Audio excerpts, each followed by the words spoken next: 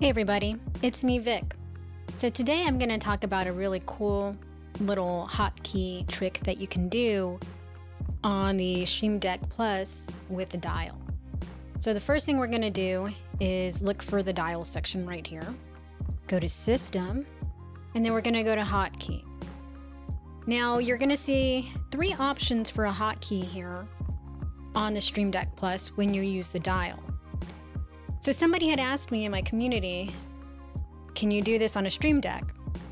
I tried to do it on a regular Stream Deck, and if I'm going to be honest, it's a 2-key button, not a toggle. You need to hold down a key and you need to hit another key multiple times.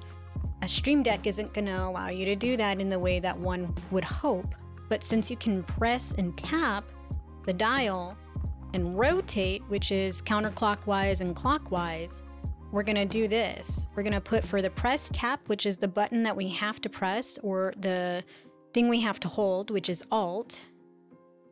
And then to turn it counterclockwise and clockwise, we're going to do tab and tab. So what I'm going to demonstrate here is Alt tab using the deck. And I just turn it until I get to the screen I want using the dial. Which, by the way, this game is amazing.